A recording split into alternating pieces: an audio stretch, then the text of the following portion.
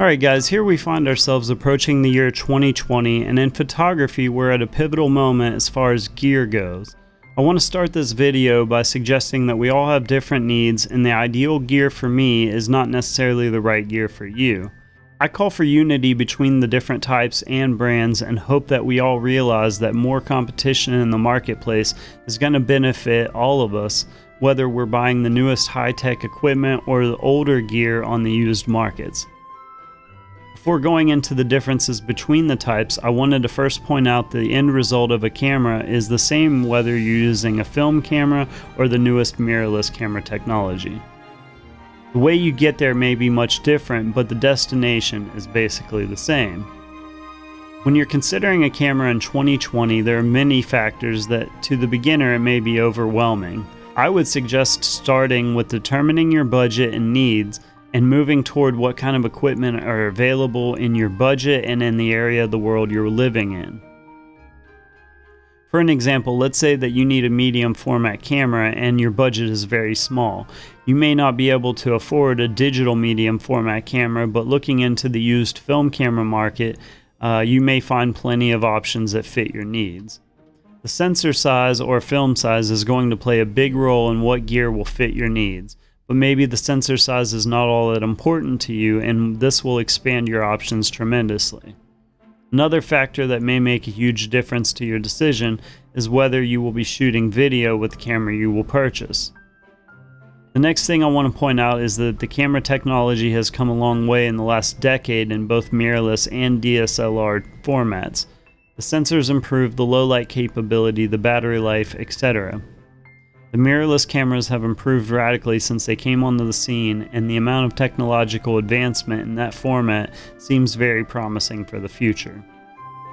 There are so many videos on the web on the differences between mirrorless and DSLR that I won't go crazy on all the details, but instead provide a real-world approach that may help some of you make up your minds on the best way to accomplish your goals.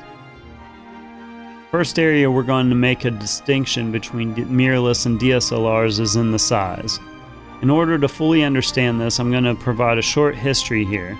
Many years ago, the main type of cameras in use were rangefinders and twin-lens reflex cameras. These had two different lenses or a lens and a viewfinder mounted on or inside of it. One for your eye and one for the film.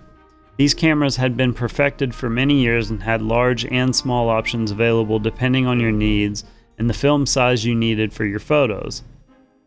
Then the single lens reflex design came out. This used a mirror and a single lens to provide you with a viewfinder image as well as exposing the film when the mirror and shutter moved out of the way. The main disadvantage to this design is the view through the viewfinder would black out during the exposure for each shot. It also took a few years of design improvement before a more compact design would hit the market. Now we jump forward a few decades and the camera manufacturers have started replacing the film cameras with digital cameras. As we all know, many early digital cameras were not always great. They were sometimes slow, with bad sensor and screen resolution, and the short battery life as well. Many of the issues that we have worked to overcome with the DSLRs are the same issues you see in early mirrorless cameras, and much like with DSLR technology, we have worked to overcome them at very rapid rates. Now the issue at hand is whether you need or want a smaller or bigger camera. This can depend on how you want to use your camera and also what type of lenses you'll be using on it. If you're using big long lenses on a camera, there can be some benefit to a larger body that better balances the lenses. This may or may not be an issue for you, but understand that mirrorless cameras can be, but aren't necessarily smaller than a similar format DSLR. Today we are seeing mirrorless cameras generally getting larger to not only fit the hand better, but also to accommodate lenses with wider aperture openings in the future. Also, the lenses designed for the newest mirrorless cameras are generally larger than the DSLR equivalent lenses for different reasons, so the size on many current and probably future mirrorless cameras are not likely to be a big defining characteristic, especially when you're looking at full size sensors. Most, if not all, compact cameras during the coming decade will probably be all mirrorless cameras. For a few of you looking for a truly compact and portable camera, you may find a much cheaper option in a 35mm film format that has the added benefit of not needing to charge batteries for extended trips into remote areas. Another area of comparison between mirrorless and DSLR, which will hopefully not be an issue in the next few years, is the ruggedness and weather sealing of the mirrorless camera bodies. Now, they have been improving on this in recent releases, and I imagine that soon this will be a non-issue on prosumer and professional level cameras. One other related issue that I hope and imagine will be corrected in all mirrorless cameras is the fact that the sensors open to the elements when changing lenses. At least one of the newer cameras have the shutter curtain closed when the camera is powered off, and in my opinion this is a must going forward. Let's hope that all manufacturers will heed this in the next generation. The next thing I wanted to point out is that your decision will probably be different if you're building a camera system from scratch versus if you already have lenses. Many lenses can be adapted to fit your mirrorless camera, however, you will need a different adapter for different brands of lenses and functionality may vary. If you have no lenses currently that you would like to adapt, then you are free to build a system from scratch that fits your needs and budget constraints. Many camera companies are trying to get more profit from the newest generations of lenses designed for their new mirrorless camera offerings in relation to the same equivalent lens for their DSLR lineup. If manufacturers stop making the DSLR lenses, then these new generation higher priced lenses will be the only native option for your camera. Also, these new lenses will not be backwards compatible with your DSLR or film SLR going forward. Make sure you research the specific adapters available and the functionality of the lenses you would like to adapt. The adapters could easily reach a couple $100s for a good one, so you may want to limit the type of lenses you're trying to adapt. The biggest difference that you'll see using a DSLR versus a mirrorless camera is the difference between the optical viewfinder and the electronic viewfinder. The EVF has major advantages of seeing changes in the exposure settings directly in real time in front of your eyes, and also no blackout during the exposure itself. It can also display some data directly on the image in your viewfinder that an optical cannot, such as focus, exposure peaking, and the like. The optical viewfinder has the advantage of being able to be used without putting a drain on the battery and having an optical image with no lag or resolution issues. The DSLR is also not truly capable of a silent shooting mode, which is a huge plus for the mirrorless and generally is capable of more frames per second. There are some differences between the autofocusing capabilities between the two that I'm not going to go into. One final thing I would like to point out and that you should consider is the current economic situation that the camera manufacturers are finding themselves in. The rise of cell phone cameras has destroyed the mass market that used to sustain these large camera companies like Nikon and Canon. The camera companies have now come to rely on the professional and prosumer camera offerings for all of their camera-related income.